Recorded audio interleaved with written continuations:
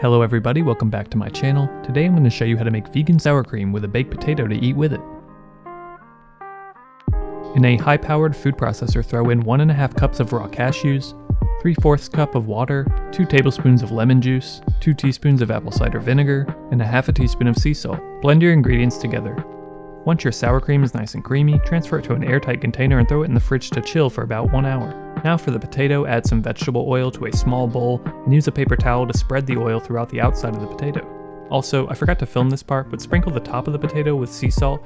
1/2 teaspoon should probably do the trick. Then bake your potato in the oven at 350 degrees for about 1 hour. When your potato is done baking, cut across the top of the potato and then squish the sides together using a paper towel so you don't burn your fingers. Then add about a tablespoon of vegan butter to the inside of the potato and push the butter down so it begins to melt. Add your desired amount of sour cream. And finally, garnish the top with some chives. I didn't have any, so I just used parsley. And there you go. There's your vegan sour cream and baked potato.